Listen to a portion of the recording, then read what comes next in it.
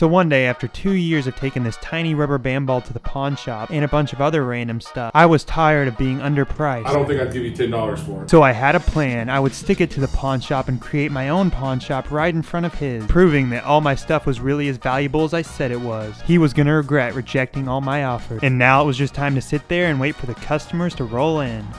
This isn't going as planned. And shortly later, the pawn guy came out. Dude, what are you doing out here? Dylan's pawn? I started my own pawn shop because you wouldn't buy anything from me. Probably get arrested for not having a business license, tax license. I didn't know what he was on about, so I just showed him my stuff. Is this a new plunger? Rubber band ball, my beautiful painting I made. It's just as ugly as I remember it. Got a Rubik's Cube. It's not even solved. Got this cool thing. It's like a punching bag.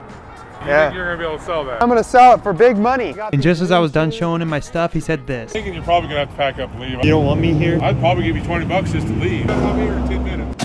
Okay.